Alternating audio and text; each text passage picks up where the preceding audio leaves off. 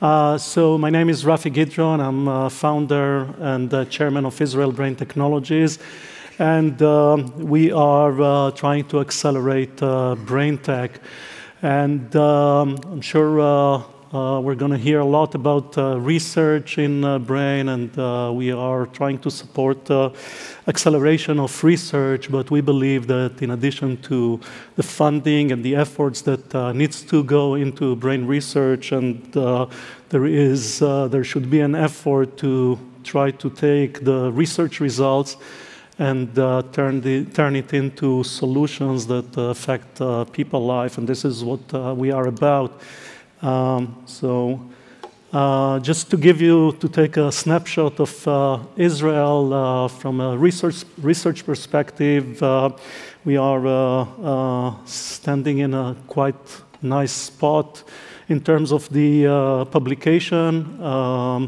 We are also part of the Human Brain Project, and not bad for a country of less than 10 million people.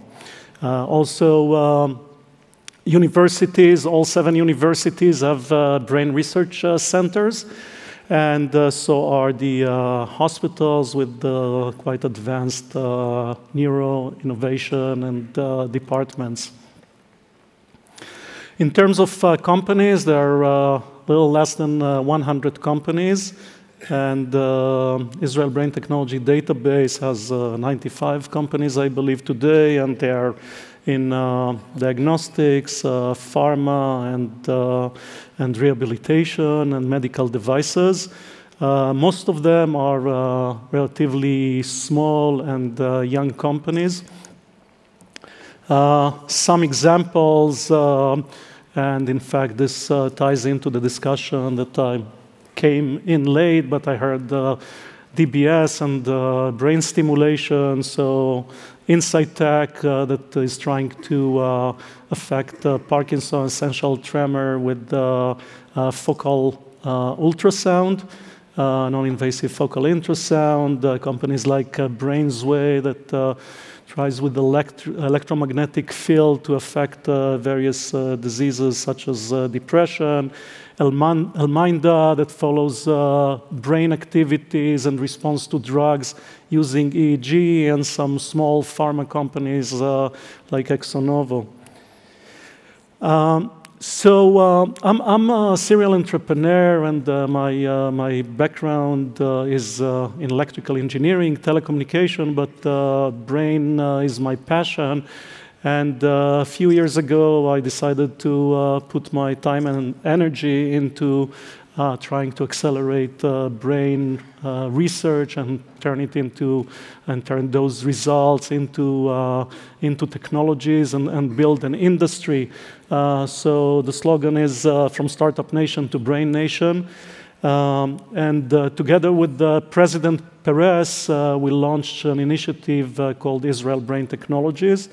And our mission is to accelerate and support the full life cycle of brain technologies and innovation. Together with McKinsey and Company, we build a plan, a program, a business plan, and we're essentially focusing on being an evangelist, convener, and catalyst. As an evangelist, we are trying to advance the brain agenda across all sectors in Israel. We built a database with all the companies and researchers in the brain field.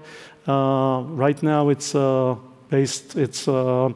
limited to Israeli companies and researchers, but we are in the process of expanding it to be a global database. So if you want to find researchers in a certain area, DBS, you can find those on our database. If you want to find a company that deals with Parkinson's disease, it's there.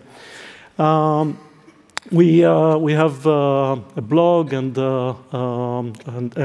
reports, news reports. We are lobbying with government to add or to expand the support for brain technology and research. And we're promoting investment and collaboration both with government sector, private sector, and academia. As a convener, we're bringing together all stakeholders, be it researchers, investors, inventors, scientists, and companies, both small and large. And we are conducting a braintech conference. Actually, the last one was a few weeks ago with two of the panelists that participated in this conference. And what we're trying to do in this conference is mix the different disciplines. So we're trying to bring young entrepreneurs that would otherwise be maybe doing an app development, startup in the develop a certain app, but then we're trying to sway them to put their energy into areas that will touch on people's life. Actually, one of the things that was really exciting for me this conference was a young guy, he's 22 years old, with a new company called MindLift that is trying to solve for ADHD with a Muse device, reading EEG with biofeedback. He stood on stage, presented his company, and told us that he was at the previous conference 2 years ago and got inspired and talked with people and started the company. So those are the kind of things that we're trying to do, and we actually see results. We have now a community of over 2,000 people. And in addition to the BrainTech conference, we have about monthly meetings on various subjects related to brain research and technology. As a catalyst, we're trying to promote brain and overcome the value of that exists in taking research into technologies. We have a $1 million brain prize that Professor Tono actually won in 2013.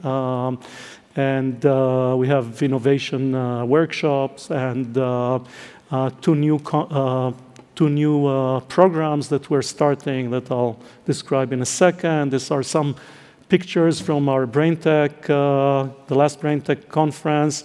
And as I said before, it mixes anything from art related to brain to heavy research to technology. So we're trying to kind of bring together the worlds as it is an interdisciplinary field that requires people from different areas and different disciplines. Those are some of the issues that were discussed in BrainTech 2015. So where do we take it? What's the next phase? Again, in the spirit of taking and trying to accelerate research into projects that are startups that will develop into companies that will solve for various diseases, we're starting two programs. The first one is Brain Ovation. It's a launching pad accelerator. It will be a 4-month program where we're going to bring in researchers and young companies that are looking for support. They have an idea, but they don't know how to go about taking those ideas and turn them into companies. We'll educate them through a series of lectures with experts that have experience, entrepreneurs and subject experts in IP and others. It's going to be a 4-month course with a few meetings a week, and we're going to broadcast it, so you guys are welcome to join. It's going to be online. The other program is BrainGels, and BrainGels is a network of angel investors that are passionate about brain. So in this program, what we're planning to do is recruit and screen projects, startup projects in Brain that are looking for funding, and select those that would qualify. Sorry. And bring them to the group of angels for funding. So our hope is that if today we look at the